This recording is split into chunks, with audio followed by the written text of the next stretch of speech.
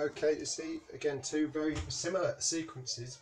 We've been asked to find the next two terms and a formula for the nth term. So if you look at this first sequence, from 2 to 6, I can add 4, but that's not going to work here. Or I could multiply by 3. 6 times 3 is 18. 18 times 3, well, 3 8s are 24, and 3 10s are 30, so that works. So it looks like a geometric progression. So when your geometric sequence is defined in two, so it's a geometric sequence, or GP, geometric progression, with U1 equals 2 and R equals 3. Right, so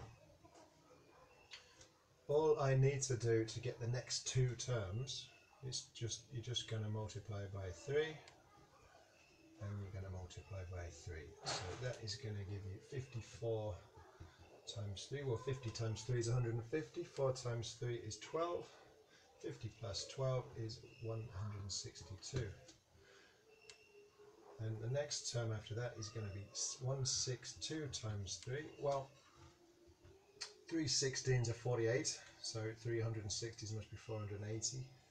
3 2s are 6, so I reckon it's 486. Right, so that's the next two terms out of the way.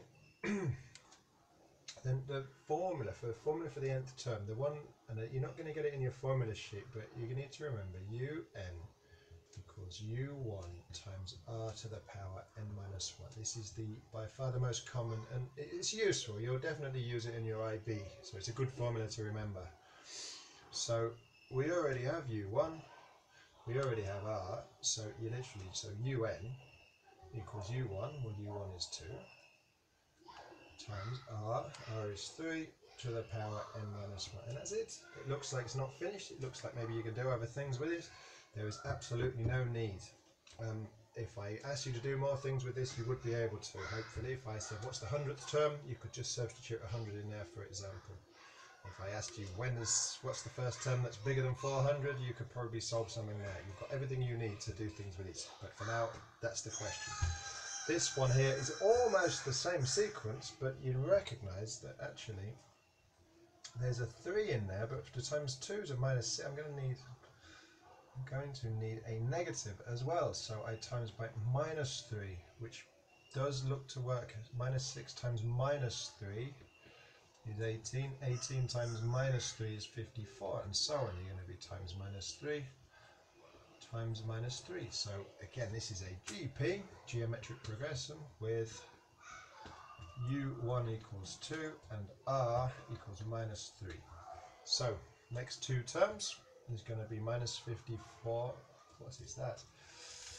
Minus 54 times minus 3, well, I'm going to use my 162, and a minus times a minus, it is 162 again. So that's one of the terms. 162 times minus 3 was going to be 486, but negative. So they are the next two terms. un is still u1 times r to the power n minus 1. So in this case it's 2, u1 was 2, times r minus 3. You're going to need a bracket to the power n minus 1, because we're raising minus 3 to that power.